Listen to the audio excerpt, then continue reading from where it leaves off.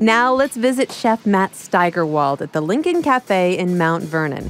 He admits he anxiously awaits springtime in Iowa when farmers' gardens and fields feed his creativity in the kitchen. Lincoln Café is a small restaurant in a small town that has fairly big ideas about food. We try to make food that we want to eat and hope that other people have the same thought that we do. Located right in the heart of Mount Vernon, the Lincoln Café has a sister, the Lincoln Wine Bar, housed just a couple of doors down. But it's the cafe itself where Chef Matt showcases his culinary talents. Well, we always have a small menu of salads and hamburgers and sandwiches, house-made desserts. That's available lunch and dinner. And then at lunch we do a couple specials that are sometimes kind of a higher-end sandwich, sometimes a smaller version of a dinner special.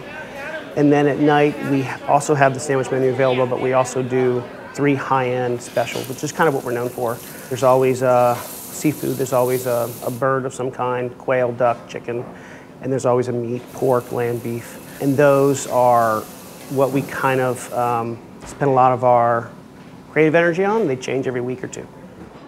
The specials menu, cleverly written in easily erasable chalk, is motivated by what's in season and available locally to Chef Matt, a notion that's really expanded over the years. Table 1, please. When we first opened up, we had 1 local farmer that we dealt with.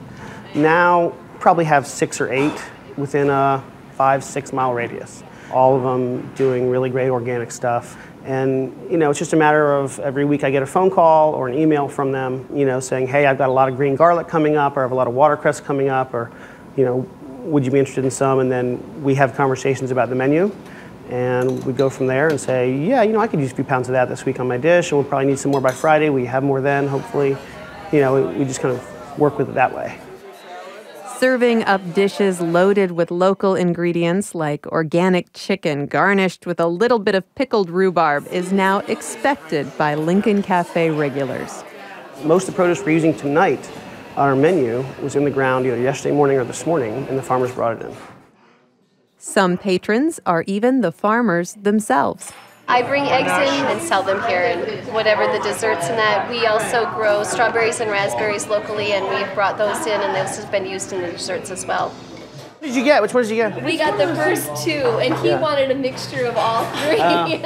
People gathered together, eating and talking about food. What could be more Iowa than that? It's become a real community. I mean, we have so many regulars and people that we talk to about the food we're doing. It's the whole space, both places, the wine bar and the cafe, are small enough and intimate enough that we know our patrons, we know our guests, and that's really enjoyable. It's really fun.